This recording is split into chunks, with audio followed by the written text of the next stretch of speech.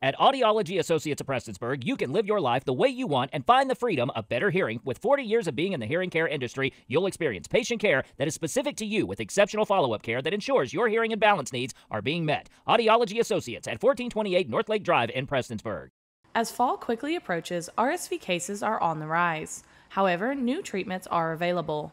We spoke to Floyd County Health Director Martha Ellis about the dangers of RSV. RSV is the Respiratory Syncytial Virus.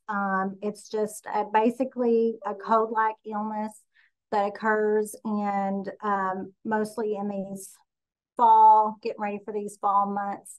So the high-risk groups for RSV would be premature infants, especially those 6 months and younger, children younger than 2 years old with chronic lung diseases, anything that a child, an infant or a small child would have that's immunocompromised, and of course our older adults. In July, the FDA approved the vaccine Befordis for the prevention of RSV in neonates and infants, and back in May, the FDA approved the first ever vaccine against RSV for older adults called Arexvy. 2 to 3% of infants with RSV are hospitalized. The vaccine is preventable. It's prevention based. I will tell you that my own granddaughter was put in the hospital with RSV, and it was quite scary.